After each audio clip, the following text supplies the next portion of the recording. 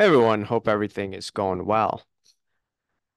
There's an update to the case, and I talked about this the other day regarding stolen cards. And it's regarding Enrico versus Edward Siegel. And there was a default judgment that was granted in favor of Enrico. That was the fall of last year. Now, what's going to happen is there will be a jury trial that will determine the issues of the damages. So how much is it going to be? David Kahana told me last fall it's $30,000. Could it be more? What is the jury going to decide? That is the question. And for those that don't remember, we could take a look at Sports Card Radio. They did a decent job, and I'm going to comment a little bit about this. Let's take a look, video from over a year ago. Defamation. Defamation. Defamation is the word. Right? Slander and defamation.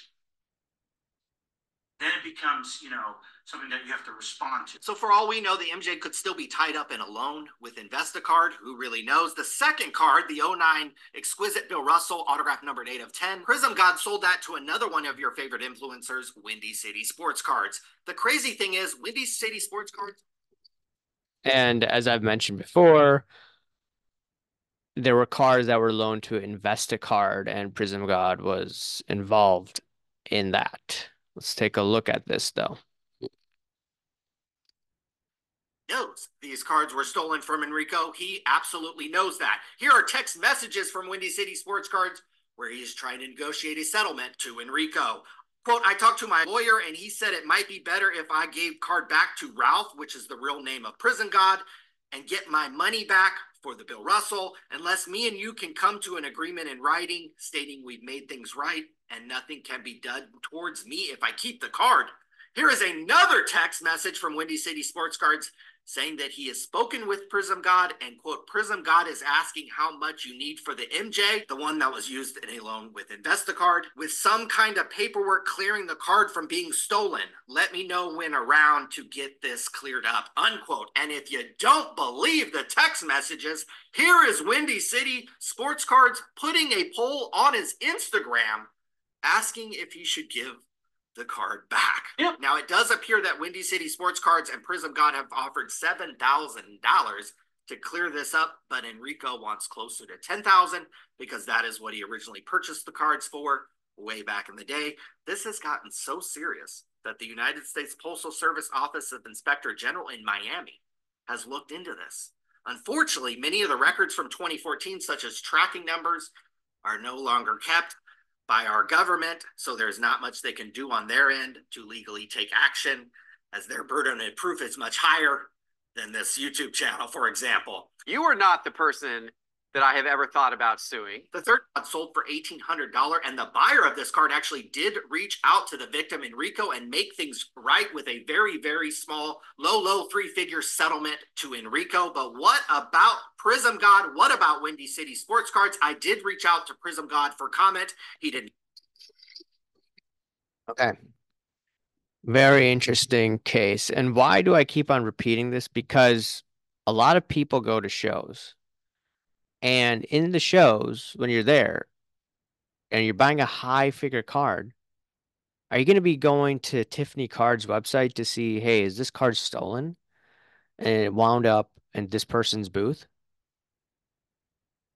And that's a layer of check that everyone probably needs to be doing. The auction houses need to be doing. And if you look at this video even further, Ryan, he was talking about PWCC. Let's take a look over here.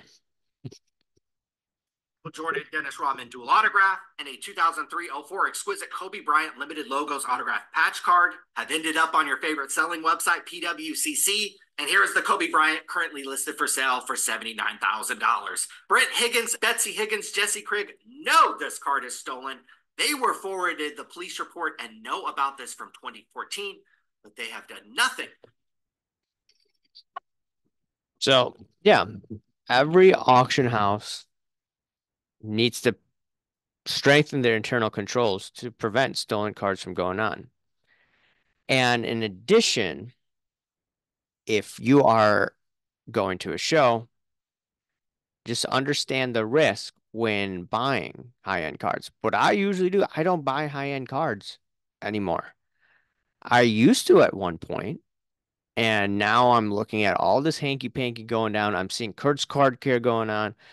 I mean, I'm getting some payment from like some T-bonds and they're gonna sell some stocks soon because everything's overheated. I'm not gonna be spending that money on cards because I see all that shady hanky-panky going on in this hobby.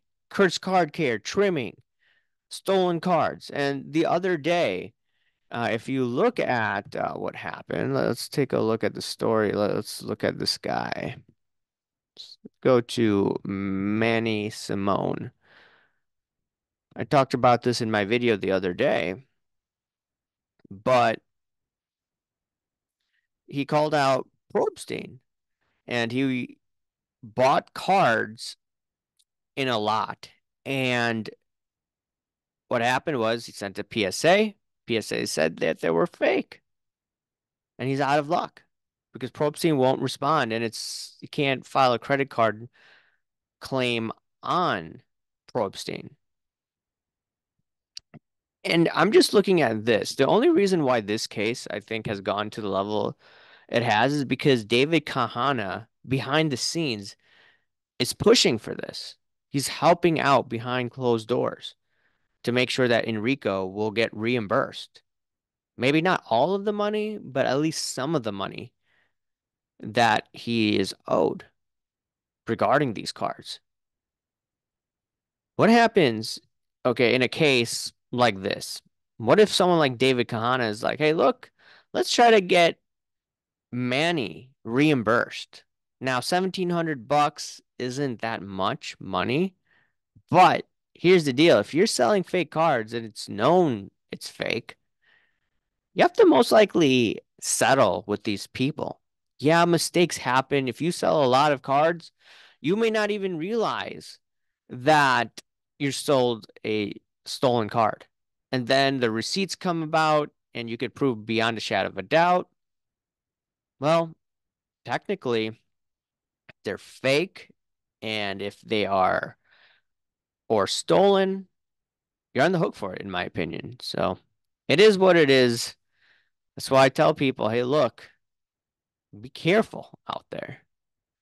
A lot of people, they want to one up you in this hobby. And I saw all sorts of weird behavior at C2E2. It's like everyone is for themselves rather than, hey, look, doing the right thing at the right time. Anyways, let me know your thoughts and I'll talk to you later. See ya.